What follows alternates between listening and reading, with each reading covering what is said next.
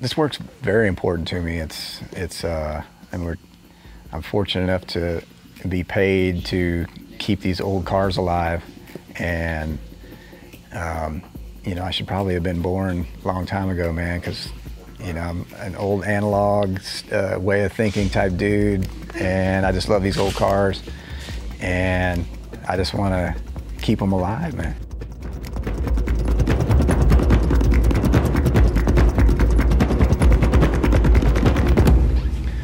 All right, this is my shop here at Martin Brothers.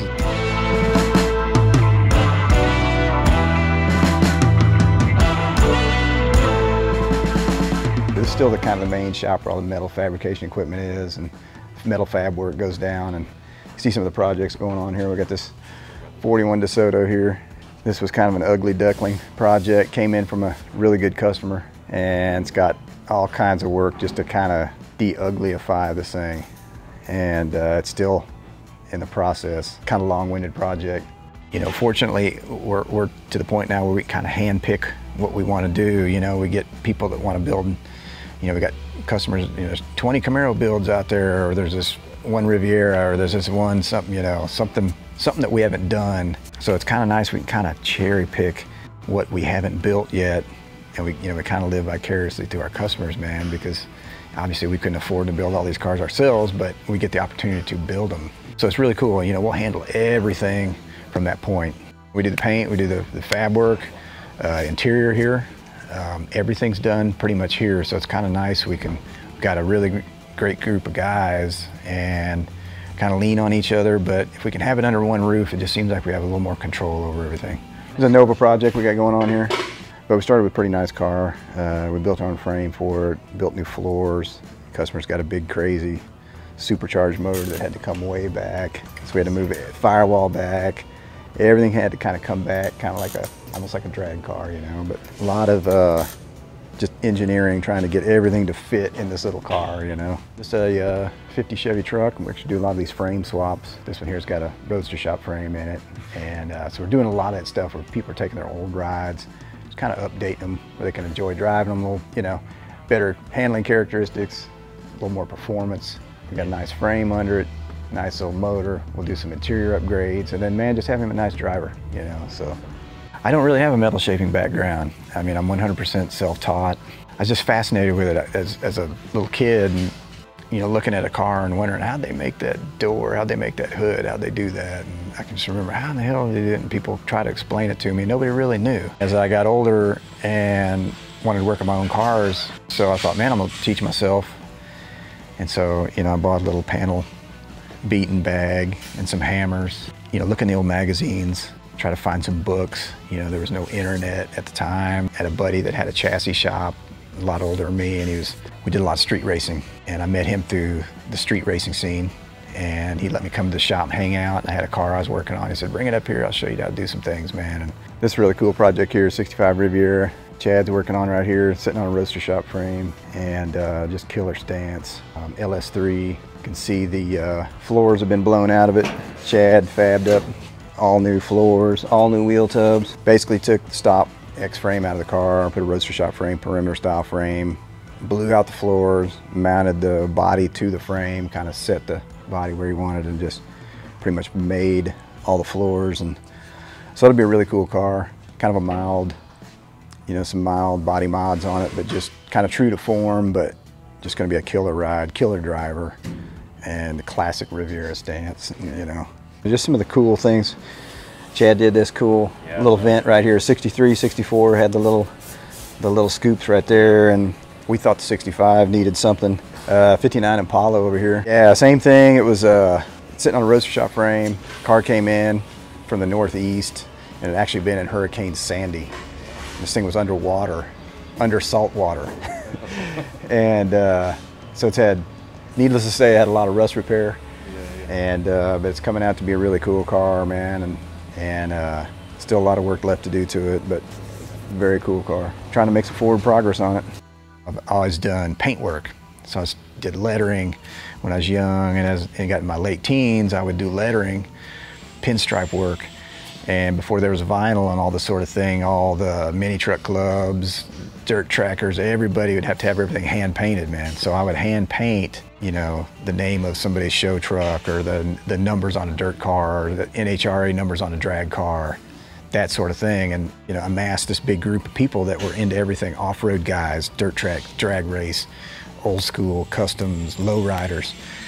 And all those people, I would draw something kind of education from that culture, that car culture. My first car was a 59 Cadillac, it's kind of a custom, and then I got into the street racing, had a 78 Trans Am, and so the Trans Am I kind of really cut my teeth on. I always trade from my parts, man, and traded from my motor, my transmission, but at the same time too, I'd pick up knowledge from these old school dudes, you know, chassis shop guys, motor guys, transmission guys, and try to learn something, absorb it, man. And because, you know, I couldn't afford to, you know, do all this stuff myself. I had to learn it, and I just was fascinated with every aspect of building that car, and I wanted to learn as much as I could to do it all myself. Yeah, here's the paint booth. We started out with a paint booth out back and under the awning out back of the shop, because we were doing, you know, we'd use that booth for priming and stuff, but that was our main booth at first. And then we hooked up with the people from Colmet, and we got this booth here, and it works out great. So we just kind of reserve it for the clear coating, for the base coat, all the clean work. You know, try to keep all the paint jobs clean, keep all the other stuff outside. But when we first did this shop, everything was all in one building. And as time went on and allowed, we built some more buildings. So here's you know, the metalworking department here. You know, everything pretty much happens right in here. Got all of our collection equipment that I've amassed over the years. You know, one of my old favorites is my hole punch machine right here. Yeah. It's a very cool old machine, nice manual machine. I got my tubing bender. I love this bender. It's just been very versatile machine, and, you know, been collecting up all the different tooling and everything. It's just a great machine. Gets used a whole lot, yeah. I mean, we do the chassis, we do roll cages, we do all kinds of stuff with this thing, and just a bulletproof machine, really. Got our kick shrinkers. Got a Baileigh tube notcher. Gets used a lot with the tubing bender. Yeah, my wheel is handmade. I had an old Metal Ace kit that I bought the wheels years ago, probably 25 years ago. Built my own machine. Just wanted something super heavy duty. It's got a metal sombrero on it. It's our Spanish wheel, it's not our English wheel, man. So here in Texas, we got Spanish wheels, man. So. Tools I started out with were actually, I had a MIG welder, and I just had some cut-off wheels, and so I started with that. Then I got a panel beating bag and some hammers. So I'd try to form stuff, and I even made my own sheet metal brake years ago out of some heavy angle iron. You know, if I was making a wheel tub or something, or I was making a little console, it was very basic. And so I started out with these tools, and then as I absorbed more, you know, knowledge of the stuff, I'm like, okay, man, now I need this, I need this. If I really want to shape this, or if I want to shrink this, I'm going to need this tool now. Just, you know, the more gear I collected, of course, the easier it got, you know, but still always trying to learn new ways to manipulate the metal. I mean, you never can learn enough. It's one of my favorite machines right here. RH19, very cool machine.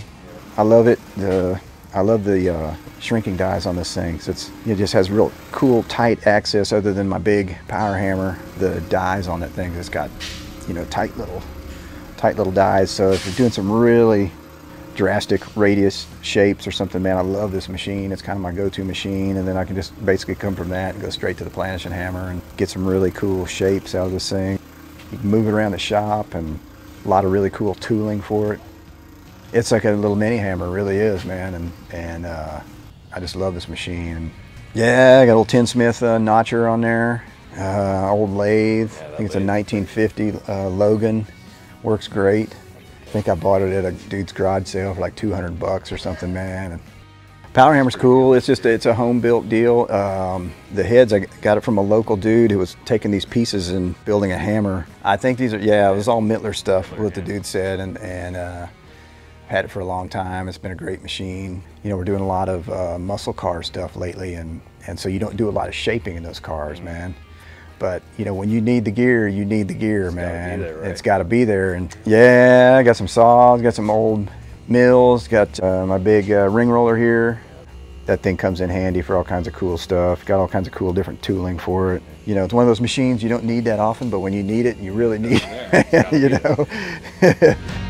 Pretty much have to have plasma cutter, and makes life so much easier. You know, fabricating motor mounts, fabricating pretty much anything. Brackets, all about brackets, man. It's all about time is money. The Baileigh equipment I got is pretty much older gear, and it's stood the test of time. Obviously, I'm always trying to acquire more stuff, but I've really got everything dialed in, and that gear has been with me a long time, and it still does the job. It does. Stuff performs every day, man. And here's one of my favorite machines here, little Baileigh tube notcher right here. Chris Rush came out with this machine a while back, and so what's so cool about this machine is, you know, the way this thing clamps onto your tubing. It's like you can take a piece of bent tubing, and this thing will clamp it, you know. So it's really cool, man. It's a very versatile machine, you know, very affordable. You know, if you can't afford the high dollar notchers, man, this is got to be one of the most awesome tubing notchers, man. You know, the way this machine clamps the tubing, it's so cool. You can take a bent piece at a different radius. Different radiuses will fit in there, and so you can kind of cut at different angles. So it's really cool. You know, how this thing moves around. So you can just come around, you know, hit the tubing from different angles. Just super killer machine, man. World, all these fabricators in the car world, hot rod world, but, you know, Baileigh is kind of a big deal to all of us, you know. And some of these industrial companies, man, just are only focused on these giant corporations and giant manufacturing, and, you know, it just seems like Baileigh's more focused. I mean, they're focused, they can handle the big corporation stuff too, but man, they still take the time out for the little guy, for the little shops like us, man, making little pieces of equipment that we can use that's still affordable, and you know, helps us move our you know, creativity and our businesses forward, man. You know, what would my legacy be? I never really thought about it, man. You know, because I think I'm going to be hopefully like Gene Winfield. I'm 90 something doing this stuff, not thinking of my legacy, man.